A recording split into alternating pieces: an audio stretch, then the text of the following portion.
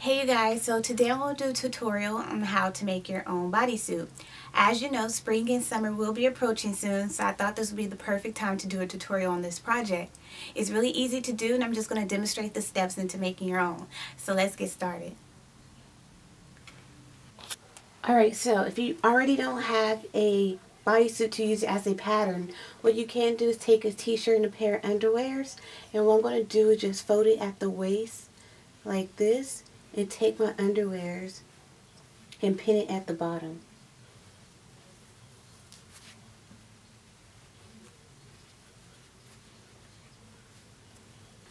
Just like this.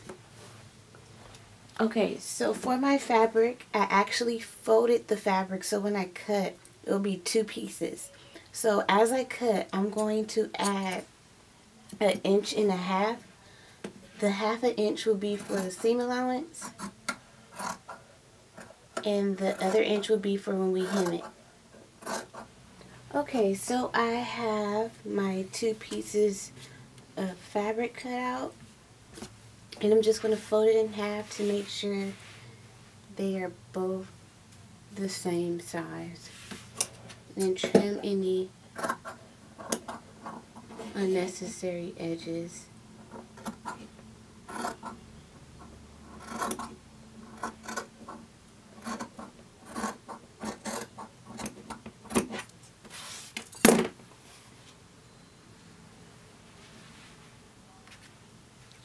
Okay, so what we want to do now is put right sides together. So I'm just going to take my top portion and flip it over and just pin it from the top, the side seams, and the bottom crouch area.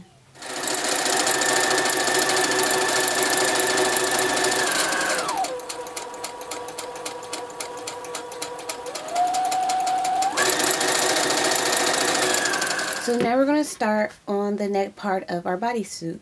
So what we're going to do is start from the shoulder seam, and we're just going to fold it in once with a 1/2 inch seam allowance and fold it in again and just pin it down.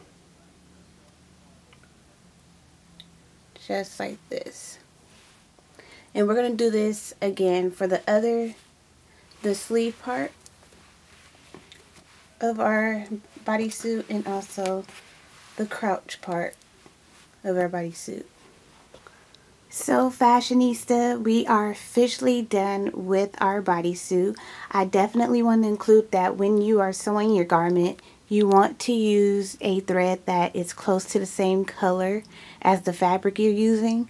And I suggest doing a zigzag stitch when you are hemming the edge so you don't have to worry about your thread breaking. So if you like this tutorial, give a thumbs up and let me know what else you want to see for our next DIY. So I'll see you next time.